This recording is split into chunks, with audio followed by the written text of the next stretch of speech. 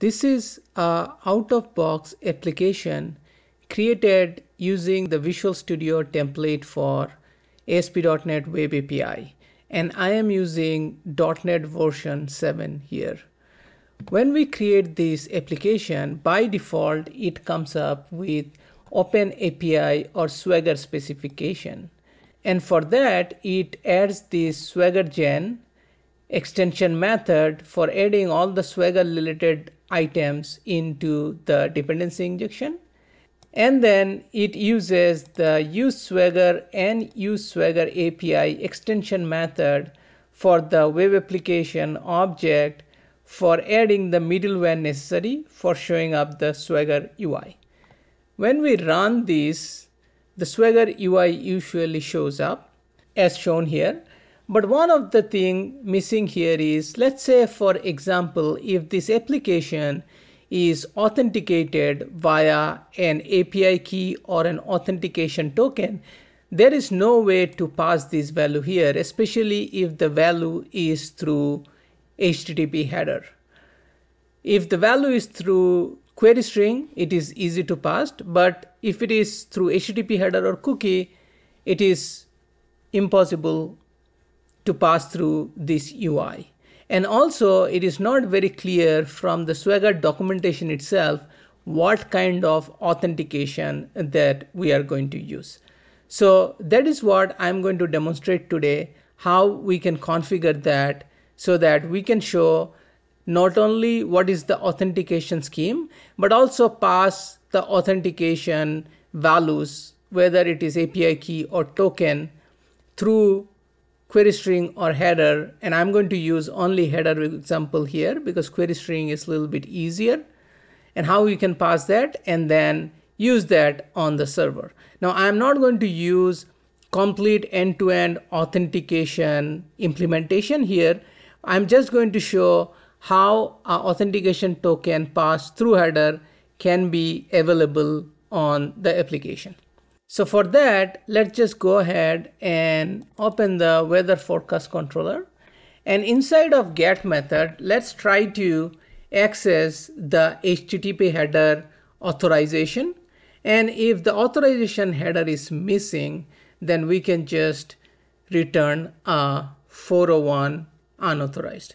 So what we can do is, if request dot header dot contains key authorization, if it does not contain authorization, then we can return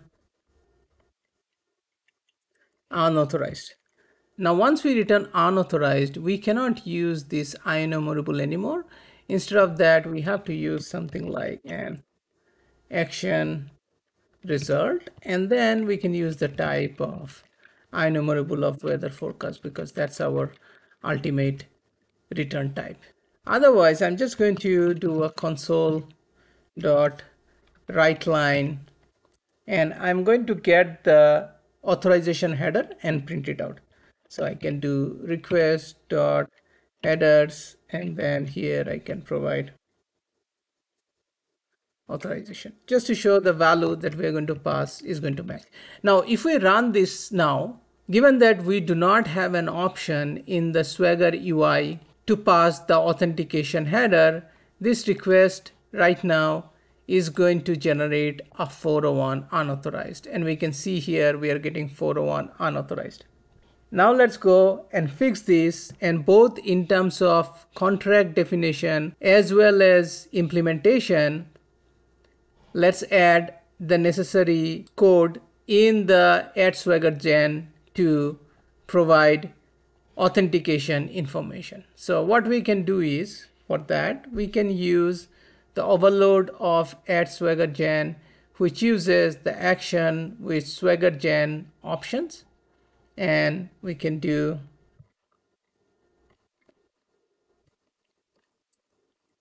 so. The first thing we have to do is we have to add a security definition. So we can do c.add security definition, and we have to provide a name for that, and we can provide any name. for this purpose. So I'm just going to say auth as a name. And then next thing we have to pass the openapi security scheme object. So for that, we can use openapi security scheme, and openapi security scheme is part of microsoft.openapi.models. I'm just going to get rid of it, and I'm just going to add the namespace to the class. Next, for the openapi security scheme, there are few items that I need to pass. Now, the first property for openapi security scheme that we are going to provide is name, which is a required property, and name is the name of the header query or cookie parameter to be used. So here we are going to use the same name, which is auth. The next thing that we need to provide is a required parameter in, which is the location of API key. And for the location of API key, we can either have header, cookie, query, or path, which is the path of the HTTP endpoint. In our case, we are going to use header. But as you can see, you have 4 options to pass the authentication token or API key. The next one that we have to pass is type, which is again another required parameter, and it's the type of the security scheme, which can be API key, HTTP, OAuth2, or OpenID Connect. And in our case, since we are using auth token, we can just use HTTP as type. The next thing we need to pass is the scheme, which is another required parameter. And the scheme is the name of the HTTP authorization scheme to be used in the authorization header. So this one for us is going to be bearer. Finally, a non-required field, which is also good to provide, is a description. Description is something which is going to show up in the Swagger UI as well as in Swagger documentation. And this is going to help people to understand how to pass a token. So we can say a one-time token example is bearer space 123 something, some token. So that is the first thing we need to define. And after defining the security definition, the next thing we have to do is add the security requirement. So we need to do add security requirement. And security requirement takes an object of openapi security requirement. So we're just going to create this object. And this object, the security requirement, you can see here is nothing but a dictionary of required schemes. The key must correspond to the scheme defined through add security definition. And here we have used open security scheme. So that will be our key.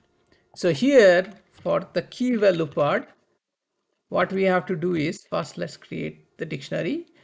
And then for the key, we are going to use a new open API security scheme because that's exactly what we used here.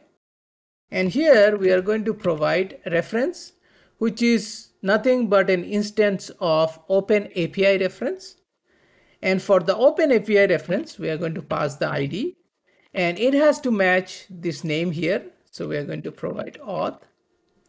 And then finally, we'll pass the type, which is nothing but the reference type. And in our case, the reference type is a security scheme. So we're going to pass that. Let me just indent this. And next, after creating this, I need to pass the value. And value is nothing but a list of strings. So I'm just going to provide a new list of string here. That's all. And that's about it. And once I'm done with this, now if I run the application, there are a couple of things going to show up in the Swagger documentation. The first thing is now the definition has an authorized. So in terms of contract, the user knows there is an authorization mechanism. And when I click on this, we can see that the authorization is HTTP based, it's bearer. And here is an example of how to pass. So for us, we can just pass the value because bearer will be added by this one. And once we click on authorized, it is now added this particular token into the Swagger UI, and until unless I log out, it will be available throughout the execution of any of the API behind the scene.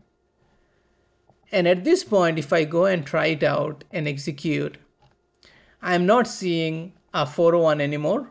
If we go to the console output, we can see the HTTP header is being printed out here, the authorization header, which is bearer and space the token.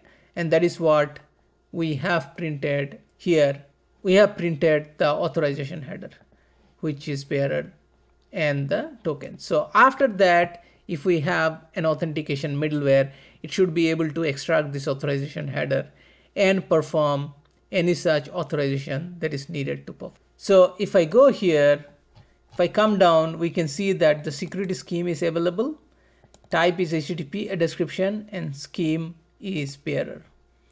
So this is the documentation which can be used by automated HTTP client generation tool to identify that the authorization scheme is available and this is the particular authorization scheme, as well as whoever is reading this openapi documentation, they can understand. So this is a very useful feature provided by Swagger, especially if an API is authenticated. So that is all I wanted to cover for today's video. If you like this video, please give it a thumbs up. And if you are new to this channel and you think you are getting value out of this channel, please subscribe to the channel. And thanks so much for watching this video.